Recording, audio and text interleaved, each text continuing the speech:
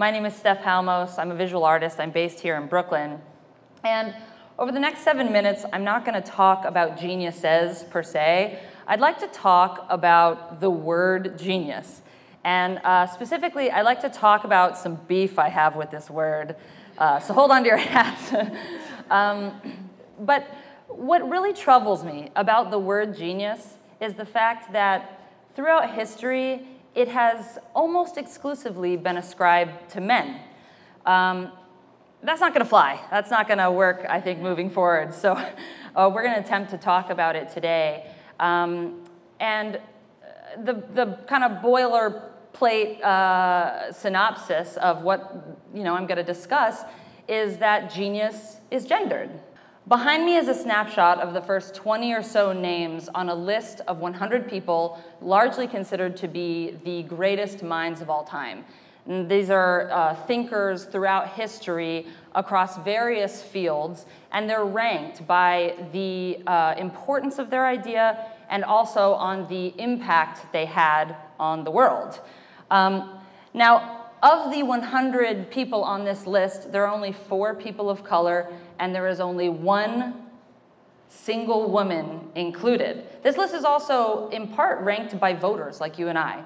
So I think that 1 woman on the list is in the top 20. She might be up here. It's Marie Curie. Oh, in case you're curious. I'm funny in the morning. So, the problem of the cultural acceptance of brilliance as a male attribute is so profound, in fact, that a recent study done in 2016 took 700 men and women, mostly in their 30s, and they found that people believed ideas that came about like a light bulb were more exceptional than those that were nurtured like seeds, but not if the person that was the inventor was a woman. If it was a woman who was the inventor, then nurtured like seeds was in fact more exceptional. In other words, we still have to deal with a deeply problematic gender stereotype that men are brilliant and women are nurturing, okay? So, where does that leave me? I am a 34-year-old female artist in the 21st century. And in the 21st century, the question that I have for everybody is, how do we nudge this word forward to meet us where we are now? Because all of us in this room can agree that the word genius and the idea of brilliance doesn't belong to one single gender. Women can be light bulbs, right? I mean, women can be lightning. Just ask my wife when I'm having a bad day. It gets nuts. So I gotta say, in the spirit of full transparency, I don't have the answer to this question. So let's set the bar low so I can just step right over it over the next couple minutes. I don't have the answer. I really don't. All I know is that in 2009, when I first began graduate school, and I had mostly female colleagues, we pretty much only talked about male artists. And it's continued in the years since, having worked in the studios of some of these famous male artists. And I'm trying to figure out kind of how to contend with this in my career as I'm moving forward. So, this is me covered in schmutz because I make sculptures and it's a hazard of the trade. And one of the ways that I ended up making sculptures was because of the problem that I found with this word genius. Now, what I'm doing in my studio is kind of a new project, so bear with me. For now, I'm going to call my studio the parallel universe, okay? The parallel universe is over here.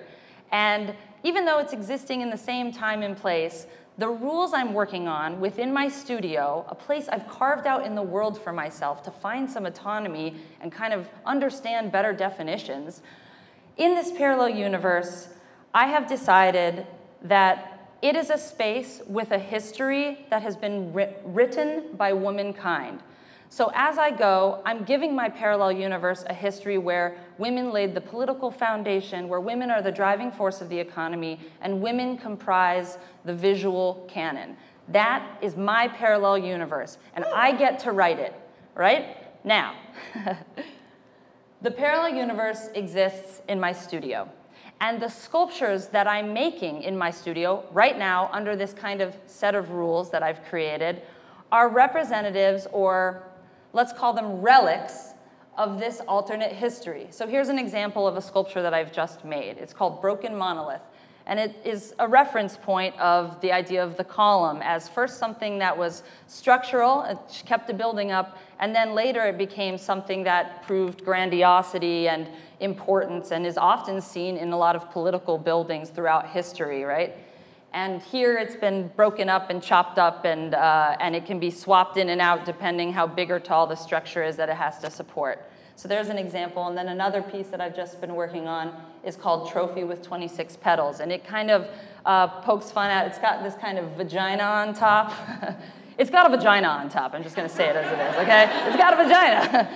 So it's this kind of old, kind of aged trophy that I've made, and it's got 26 petals sprinkled around it, each indicative of a mile of a marathon, poking fun at kind of the idea of athleticism and how masculinity and athleticism were so closely tied for such a long time.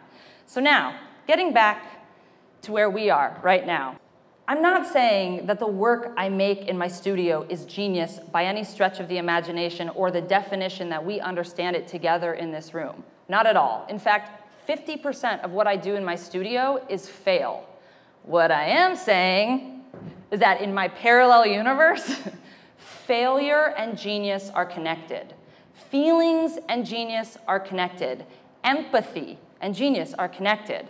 Ferocity, whimsy, moxie, silliness, anger, my period, everything is genius. Because in my studio, genius is defined only by me.